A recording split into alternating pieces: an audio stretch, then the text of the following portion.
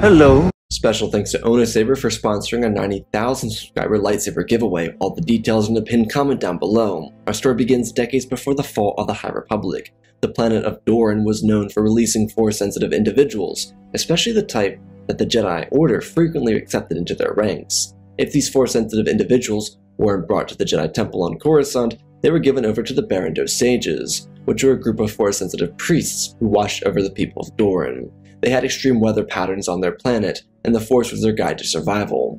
When Plo Koon was born, he was immediately sent to the Jedi Order. His family had relatives who had been in the Order before, and so when Plo was born, his family knew he would likely be sent to Coruscant and away from their lives forever. This is where Plo Koon's journey began. As a youngling inside the Jedi Temple, he was trained the basics of the Force, and he got the joy of looking up to the Knights of the Republic. The Jedi at this time were under the leadership of Grand Masters Yoda, Praterviter, and Laru. Plo saw a number of faces join the High Council that would remain there for an elongated duration of time. After the other two Grand Masters perished, Master Yoda moved the position from Grand Master into a select role for one individual, himself at the moment. The other role in the Council was the Master of the Order. To Plo, all the changes within the realm of the High Council was fascinating, but his master assured him that the time to worry about such things would come. Master Travoka was a renowned Wookiee Jedi Master, and Plo Koon had the joy of being trained by him. Nothing during Plo's training would indicate that he would have any motivations to join the dark side. He was quiet, patient, and always listening.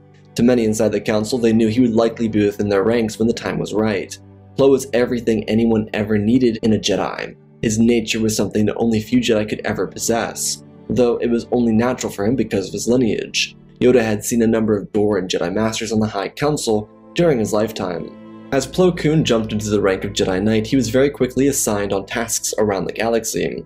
At this point, the Jedi had made the proposed changes to the Republic, so Plo was able to go out freely into the galaxy on his own without another Jedi. This was before the fall of the Starlight Beacon, and it was here where Plo had his first encounter with the dark side. It was a woman who was a descendant in the line of the Sith from Lord Bane. She was very enticed by this Doran Jedi. Plo was doing a mission on behalf of the Jedi, and she introduced herself as her alter ego. Plo had no reason to believe she was affiliated with the Force, let alone the dark side. This individual would instigate conversations between herself and Plo that would show that he had a lot more lenience to the dark side than most Jedi. For Plo, it wasn't necessarily that he was supportive of it, but at this point in his life he had no real reason to despise it. Of course, the teachings inside the Order told him to dislike the dark side and reject it, but he himself had no personal vendetta against it. Nothing about the alter personality would deride Plo from her presence. He continued to do his Jedi missions, and the two of them became familiar with each other enough for her to inform him of her loyalties and where they lay.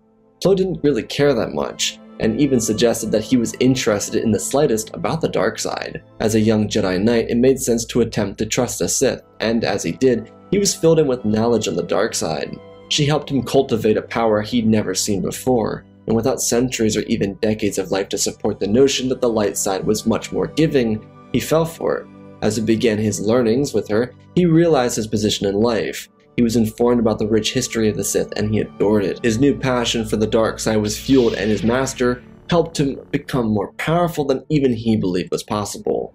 Plo was already destined for greatness because of his lineage, but now it seemed as if his destiny was changed for what he believed was his betterment. While Plo's master was adamant that Plo leave the Jedi Order, he told her that he had bigger plans for the Sith.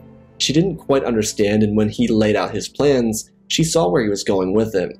For the two of them, it was mutually understood that Plo would never try and kill her. While the rule of two made sense, in some respect to Plo Koon, he was raised a Jedi, and a piece of that remained within him.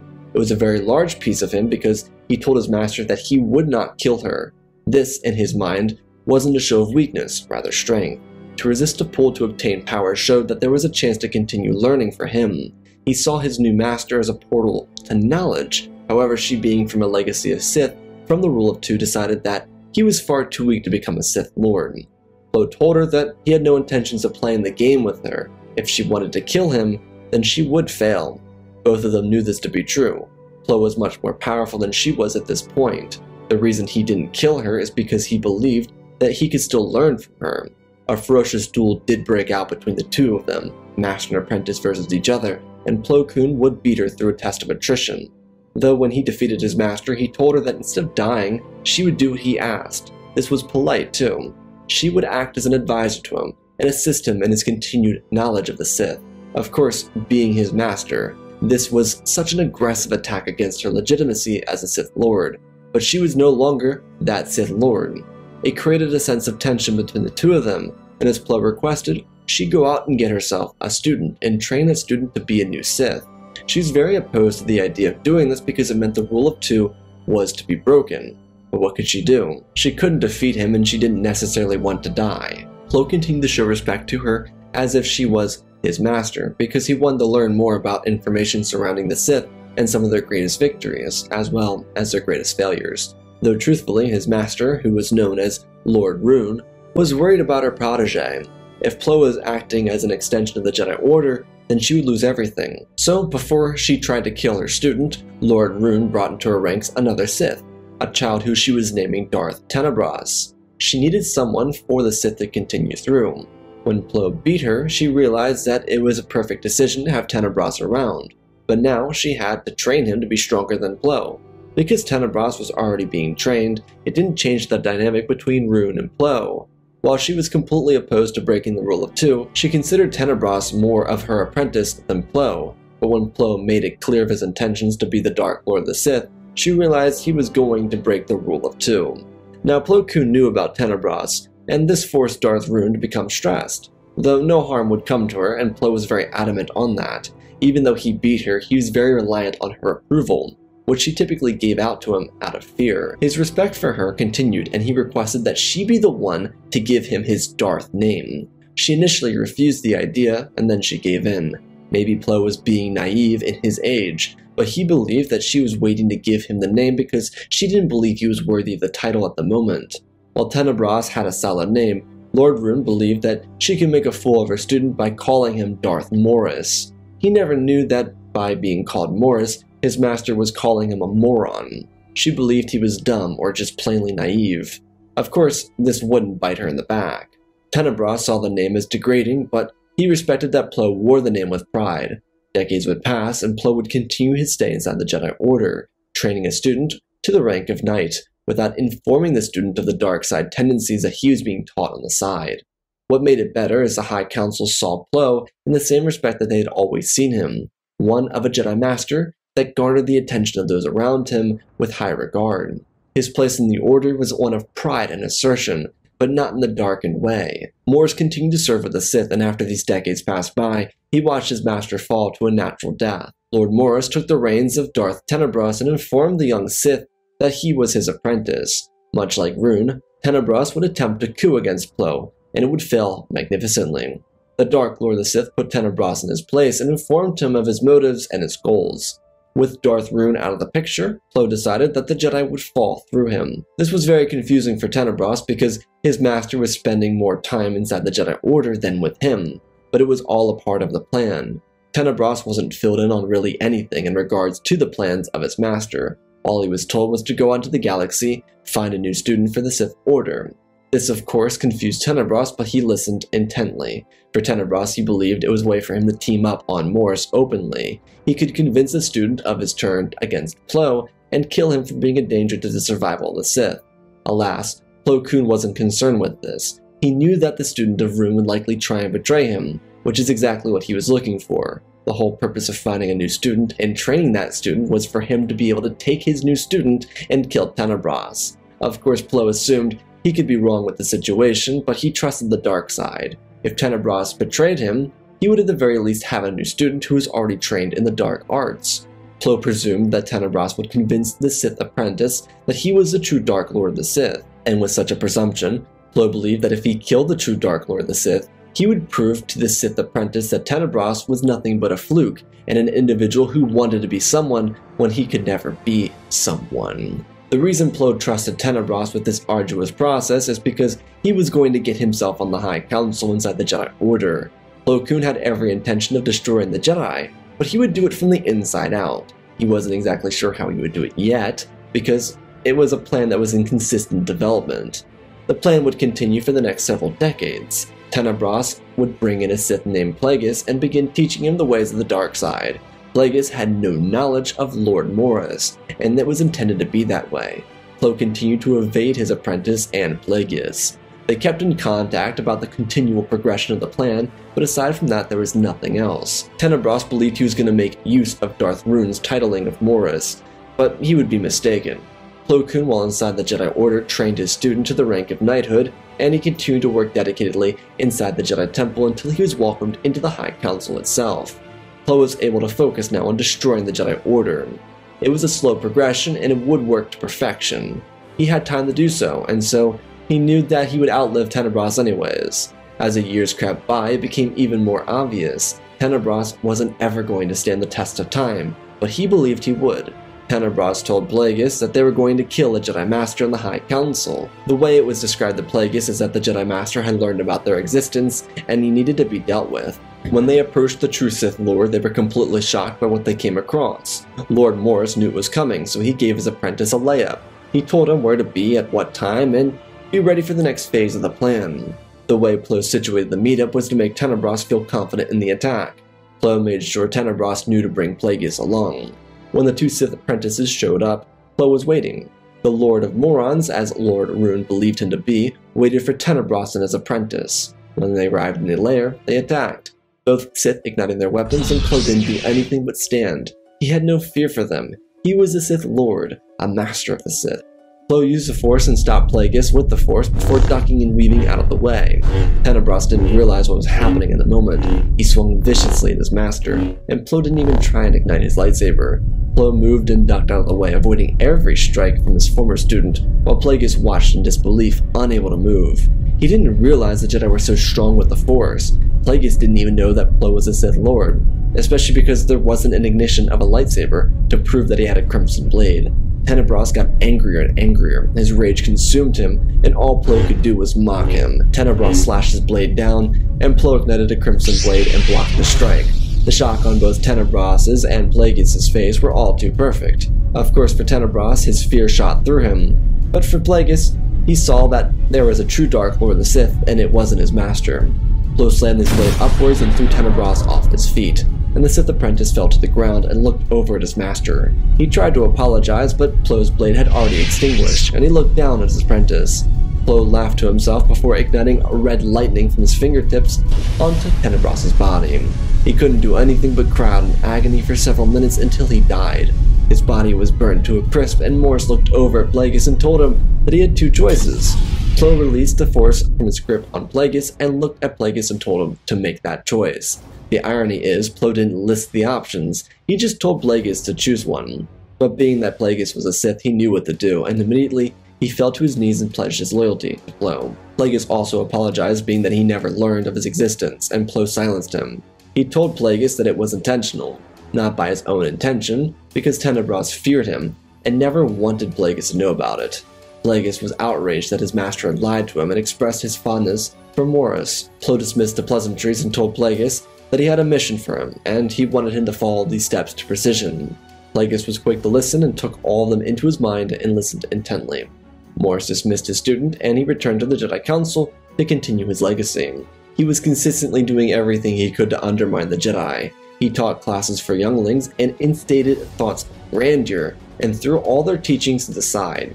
All this was done so meticulously and cautiously. All the while, Plagueis returned to an alter ego of Jedi Master II and became the face of a banking empire. There was an incredible cash flow, and similarly to Tenebros, Plo told Plagueis to take in a student of his own and continue to cultivate the minds of the young from the dark side. Plagueis listened, and he made sure that every single student that he brought into the dark side was well aware of his own master. Plagueis would bring into the picture Darth Sidious, who became a prominent senator from the planet of Naboo. At the same time, Sidious went to Dathomir, and with the help of Plagueis and Morris, they killed every single Night Sister and threatened Mother Talzin and Old Daka. Essentially, Sidious wanted to take a student from the Night Sister clan, but Mother Talzin was very hesitant to give him over. Because of her hesitancy, Sidious brought two of his masters to help. Instead of just taking one of the brothers, they took all three, Maul, Savage, and Feral. Morris instructed the Sith to teach them into acolytes for their order, break them into perfect assassins. While Plagueis was well aware of the rule of two, he didn't care for it, especially after the death of Tenebros. Plo continued his stay inside the Jedi High Council and waited for the opportunity to strike. During this, he was given proposals by Sidious and Plagueis about what they could do to take down the Jedi Order and take over the galaxy. While Sidious's plans was fascinating, Plo wasn't on board with simply taking control over the Senate and slowly forming it into an empire. It was a slow burn, and it would take longer than Plo was looking for, but in all honesty, Plo sat in the High Council for nearly a century, and Grand Master Yoda hadn't died yet, so maybe it would be better to just go onto some new grand plan. Good thing for Plo, he'd been preparing for several backup plans in case the first one didn't go through. So he collected Sidious, Plagueis, and himself to discuss their plans. Sidious wanted to engulf the entire galaxy in a galactic war, which sounded fantastic. It reminded him of the time when the Sith were actually an empire, but something he didn't agree with was the strategy itself. Sidious suggested that he become Chancellor of the Republic, and while that was a fine motivation, that wouldn't be worth their time. Instead of playing the slow, brooding approach, they needed to show strength. If they could destroy the Jedi, that's all that mattered. A galactic-level war would work. If they killed Yoda, then Plo would become the interim Grand Master, likely, and he could push for new change within the Order. Of course, he'd been cultivating the minds of the High Council for decades, and he had them all in his pocket. Not to mention, Plo sparred with each and every single one of them. The irony is, it wasn't Yoda he scared him the most, it was Windu. Yoda was skilled from centuries of work. While Plo had himself a Jedi lightsaber and a Sith lightsaber, he got to understand the styles of each of his peers. The ones who showed the most strength against him were Mace Windu, Yoda, and Ki-Adi-Mundi. Though Mundi's skill with the lightsaber was impressive, Plo believed it wouldn't be a struggle once he actually used the dark side. These spars for Plo were more or less him getting a feel for his adversaries without using the dark side. Windu's use of Shatterpoint and Fapad were an issue, but Yoda, on the other hand, could be bested. Over the years, Plo lost a number of spars to the Grand Master, but during one of the sessions he was able to beat the Grand Master and he learned how to do it. Yoda had a weakness for an elongated session. For Plo, it would be a battle of attrition. When he returned to his Sith, he informed them that he had pondered on their individual progress. Plagueis was continuing to delve further into the darkness. However, Plo suggested that Plagueis should not try and use the dark side to create life. Sidious was on board with Plagueis, but it was completely halted by Morris. He told them that through his lessons with both the Jedi and the Sith, he learned that to control the Force was something that could not be done. Morris, despite his name, understood that if Plagueis tried to create life, then he would create a being that would become more powerful than anyone. Plagueis was insistent that they could control that power, but it was quickly dismissed because without control over the whole process, how could one potentially know where that being was being born? They wouldn't, which meant he or she would go to the Jedi and become their tool. And while Plo was in the Order, there was no guarantee that they could control him or her. He told the two of them to leave it alone and continue their focus elsewhere. Though there was better news for Morris. They found a man, someone who had been raised as a Jedi, who found interest in plans to leave the Jedi Order. His name was Dooku, and Morris simply acknowledged that he was put on by Plo Koon. He was one of another dozen Jedi Masters with incredible potential who had been cultivating the dark side within themselves for years. Plo believed in the Sith Order, loyal to him, and him alone. He saw flaws with the Sith and their ways of life, but for instance, if he was too afraid to trust that they could grow, then why should the Sith even exist? Morris felt the Sith Order would survive best through a chain that was initially started by Sidious. He made a notion to a galactic-scale war, which was perfect. However, giving the Republic a way to win was not. They would devise a council of systems to unite against the threat and take the fight to them. The next step came from Plagueis and Palpatine. They had to unite all the corporations that funneled money into the Republic, use them as construct armies of battle droids, and take it from there. Once the Republic was engulfed in war, Morris would lead the Council out into a place to meet for diplomacy. This is where they should pounce. Morris, Plagueis, Sidious, Maul, Savage, and Ferrell. Once they got rid of the Council, Plo would return to the Jedi Order and remove them from their solitude and put them out in the open where they could kill each and every single one of them. It seemed like a terrific plan, and it would have to be put to action. Over the following years, Plagueis would be tempted to create life, but he never would, because he didn't want to get on his master's bad side. Initially, Plagueis completely feared his master, but as the years developed, he began to respect his master, and the vision he had. Sidious, on the other hand, was disenchanted with the idea, and while Plo had his suspicions, he could never be 100% certain that it was the case. He could only assume that either Sidious was planning something, or it was just him being superstitious. But in reality, he knew Sidious was preparing something for him. Plo continued to cultivate the minds of the High Council, and during these years, he had the distinct honor of bringing a child into the Jedi Order. He knew she was special, and he believed she would have a role in the future of the Sith Order. She could become an apprentice or just simply an acolyte. Whichever, Ahsoka would make a fine Sith. Plo by this point could see how things were going, and despite the fact that Palpatine was making a move for the role of Supreme Chancellor, he wasn't letting anyone know that the Sith returned. The corporate armies and fleets were massive. However, there was no one that knew about them. the Jedi were blind, sitting idle in their tower on Coruscant. Plo hated that they didn't have the will to challenge the status quo. They simply allowed their galaxy to fall out from under them. It was easier for the Sith, but it kind of annoyed him. He wanted a challenge. Well, he got a challenge. His suspicions were coming true about Palpatine, which made the long-term plan about the Sith fall through.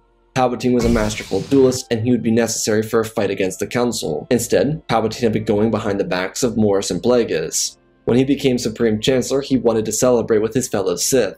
It was supposed to show the Sith that they had all won and secured themselves a bright future. Plo saw it this way too. It was a secured future, and with Palpatine as Chancellor, it would be better for the Sith. Lord Morris completely flipped the script on Palpatine and supported his disillusioned plan. He was so supportive that Palpatine was able to get the Dark Lord of the Sith to fall into a drunken stupor.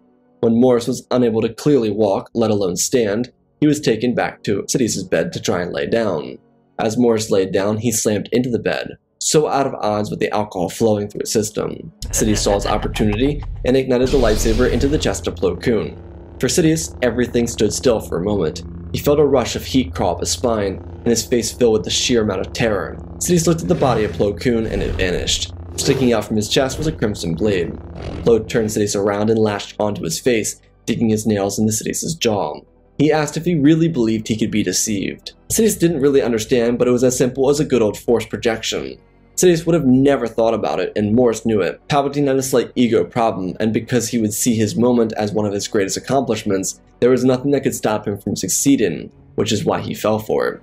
When that didn't happen, he was shocked. It was also what revealed a short moment of touch between the two of them that Sidious was hiding things from his allies. Plo could feel this when he grabbed Sidious's face. The grasp wasn't just a physical one, but a forceful one. He used the force to probe Palpatine's mind, and the reason it was so easily done was because Palpatine was busy feeling shocked that he was betrayed. Morris kept Sidious alive for a short while before electrocuting him into a state of painful death. It was a remarkable feeling for Morris, and while Plagueis was witness to it, so were Maul, Ferrell, and Savage. Plo reminded him that he was the Sith Lord, and while he understood the determination, the lust, and the drive for greater power, they had to be more mature than that. It sounded like he was talking down to a band of children, but that's how he regarded them. He then told the three Zabraks to go to Kamino and destroy everything, make the Kaminoans go extinct. While the three brothers disappeared to Kamino, Plagueis would be instructed to bring Dooku into their ranks. In the following days, Dooku would be brought into the Sith Order. Without the death of Qui-Gon, he wasn't as influenced, and when the time came for him to turn to the dark side, he rejected it. Of course, with Jedi Master Yaddle present from the High Council, he felt confident enough to challenge Darth Plagueis to a fight to the death. Little did Yaddle realize that one of her council members picked up on the scent of her following Dooku and traced her to the industrial sector. Truthfully, Plo didn't like the industrial sector, and he always tried to stay away from it. Plagueis was 50-50 on the whole thing, but he was here because Dooku was expecting to meet Sidious. It kinda hurt the whole turning to the dark side thing for Dooku anyways. Plo watched from the exterior as Yaddle and Dooku challenged Plagueis in a fight to the death. Plagueis was an accomplished duelist, and against the likes of Yaddle, he wasn't having too much of a struggle. Her powers were great, but her style meshed really badly against someone like Plagueis. She would have had a lot more luck against Sidious. Dooku, on the other hand, was a generational talent and everyone knew it. There were few who could fight like Dooku, and once it became clear which side he chose, Plo waited for Plagueis to make the kill. Though the Jedi were relentless, and they fought harder than even Plagueis could handle. He was able to hold his own, but it became very evident very quickly that he couldn't.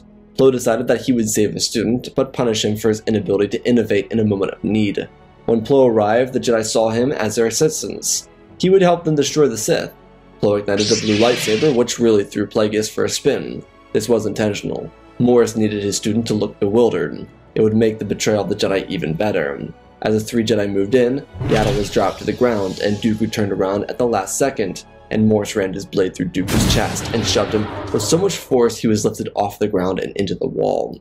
Dooku's shock wore so much confusion. Plo extinguished the blade and laughed it off. He then turned to Plagueis and told him that his failure was punishable, and Plagueis would undergo several minutes of torture before being released and told to clean up the mess. Plo felt he could no longer trust his Sith. He realized that the key to a strong Sith Order was an inverse version of the Jedi Order. Teach them the ways of the Sith, but make it as subservient and as loyal to the Sith Lord as possible. They continuously try and kill each other would only make their power fall away from them. Lord Morris decided they could push back the plan some more, especially since without Palpatine, Republic descended into chaos. Plagueis came in clutch here because he suggested to the Republic that they buy into the corporate structure so they could secure more futures for themselves, which ended up working really well. Plo decided that as a new Chancellor was being selected, to unleash the corporate armies onto the Mid-Rim. The Outer Rim wasn't of any concern to anyone, so it didn't really matter. With the Republic under attack, Plo Koon, Operan and Yarael Poof were sent to investigate. Plo would seize the opportunity to wipe out 2 council members who had served alongside Yoda since the High Republic. The council could tell something was wrong, and Plo reported that there was a return of the Sith. The council did exactly what he hoped they would do: nothing. Plagueis, on the other hand, was able to take advantage of the seeds left behind by Morris. A number of Jedi Masters would leave the Order. One of them was supposed to be Dooku, but Plagueis took advantage of the new rise in their ranks. Plo knew one obstacle that stood in his way, and it was Grand Master Yoda. Once he killed Yoda, he could take command over everything, and while he believed his previous plan wouldn't work, he could simply single out Grand Master Yoda and kill him. This would promote him to Grand Master as well, and the rest would be history from there. Plo had his reservations about the entire thing, but it all went just as he wanted. Plo showed up and had every single former Jedi he turned to the dark side watch, and had Plagueis, Maul, Savage, and Farrell there too. Yoda got to watch as his top masters from around the Order that weren't on the High Council supported a Jedi who rose to the High Council with the aspirations of destroying the Jedi Order. Nothing but betrayal sat in Yoda's mind as he was swept by Master Plo. Yoda knew all of Plo Koon's moves, but as it turns out, those moves didn't belong to a Sith, they belonged to a Jedi. Once Morris used the dark side, it was over for Yoda, and he was executed. Plo had all the Jedi here because he wanted to show them why they should join, and much like Plagueis, they knew that they would be joining the Sith Order with complete loyalty to the man who single-handedly killed one of the greatest Jedi the Order had ever seen. It was really a terrible thing to see, and Plo returned to the Council using a bit of Force and a bit of Force magic he learned from slaughtering the wretched witches on Dathomir against the Council. He used the Force and magic to show that he'd been badly injured during the fight and that he wouldn't be able to survive if it wasn't for Yoda. The Council bought it, and decided that he, as the eldest and the survivor of these fights, become the Grand Master. The Council didn't see past the irony of it, plus some of the Jedi who hadn't fully committed to the dark side replaced Oppo, Yaddle, Yoda, and Yarael. There were now 5 whole members on the High Council who supported a coup of the Jedi Order to some extent.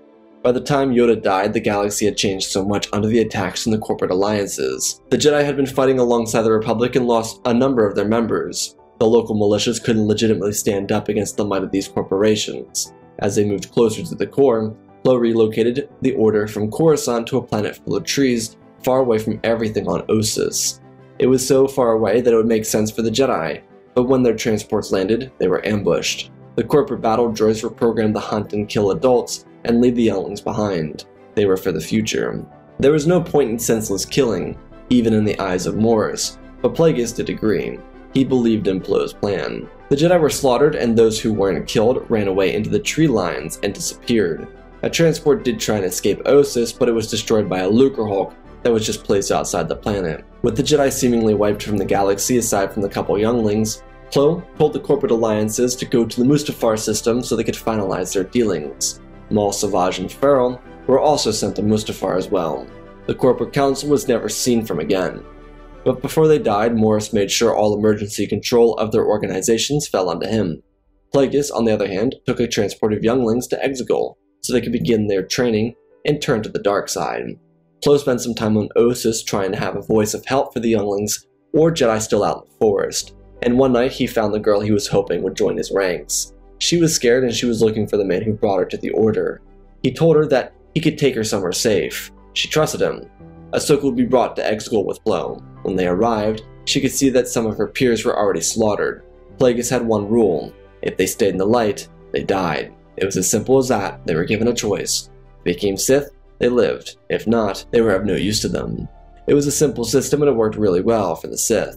Ahsoka realized that the man she trusted wasn't actually a good person, as she believed he was, and she was then promptly killed by Jedi Master Plo Koon, or now, Lord Morris.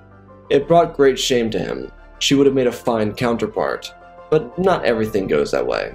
Lord Morris returned to the fleet and led them on a pursuit of the core. The war itself got more tense in the core, but once planets were getting completely leveled, members of the Republic renounced their support for him. Plo used tactics of total war and his newest and most powerful acolytes against civilians. Savage, Feral, and Maul all led assaults, and a number of corrupted Jedi Masters did the same. After another year, the galaxy would look on in terror as the rise of the new Sith Lord came in. In the past, there were just Jedi to bring hope to the galaxy. While the Jedi had suffered through a lot, there wasn't more than a dozen Jedi left in the galaxy. Didn't matter who, they were all slaughtered, and it was intended this way. Plagueis admired his master and wished for this to continue for him. He was able to change the entire game for the Sith. If it wasn't for Morris, they'd be lost in the depths of history, and now they were creating it. Morris wasn't finished, and he didn't intend on it. He very intentionally avoided messing with the Force. He made sure no one else did either, and he didn't even go as far as cloning. Morris accepted that he would die one day, and he didn't fear death. The only thing he wanted was for the Sith Order to outlast the galaxy, and so he set up how he wanted it to run. He used Exegol as a staging ground for this, most specifically because only a true Sith could find it, and even more than that, only a true Sith could understand. If someone was brought to Exegol, that either left a Sith of Lord Morris, or they died. There was no in between. What Plo did was establish a hierarchy. Sure, there could be fighting, but never in between the lower level Sith and the upper level Sith. Sith Lords did not become Sith Lords by fighting with each other. They got there through sheer mastery of the Force, and understanding of what they were supposed to do for the collected Sith Empire. When Plo died, his order had around 500 members, and Plagueis, Maul, Feral, and Savage were all remaining Sith Lords. They had a legacy to uphold, and each of them knew that if they didn't fulfill that legacy, then they would fail not just Lord Morris, but their order. While the galaxy was reduced to servitude, and the legacy of the Jedi all but gone, the Sith had their chance to make their mark on their very own galaxy. And that, my friends, is our story. Again, special thanks to Galvin Gaming, Tristan, Darth Revan, Pimp Daddy Bane, The Last Jedi, Apollo, WeeWoo670, Riri700, ahsokatano, The Eternal Padawan, Jedi Sloth, Mr. Yeet Gamer, Mad Matty Studios, Anakin003, Fordo's Legacy Star Wars, Lemon Knight, Rex the Wolf, the man with 3 first names, Darksame46, Baron Joshua, and Lord Deadwing for supporting the channel. If you want that list to get longer, go check out the Patreon. There's other cool things on the Patreon, like the Sith Clone Wars, or what if the Sith return during the Clone Wars. Yeah, that's being worked on right now. There's updates for that all the time on there. Otherwise, if you enjoyed, smash the like button. Anyways, let's talk the story real quick. I wanted Plo Koon to have a different kind of vibe to his whole story. It's not quite as cynical as the Satine Sith Lord one, and it's not quite the same as the Padme Sith Lord one. But this one I really felt like the irony in the name Morris, which comes from the Latin term moron, like that whole, like the irony there is kind of like what I was going for. Is like he's considered a moron and he kind of plays everybody, and his entire life is literally just playing everybody. Not gonna lie, it was also kind of fun having somebody that wasn't Palpatine as the main villain, having Plagueis kind of hang around with him. Kind of fun. So anyways, I hope you all enjoyed it. I love you all, spread the love, and always, my friends, may the Force be with you.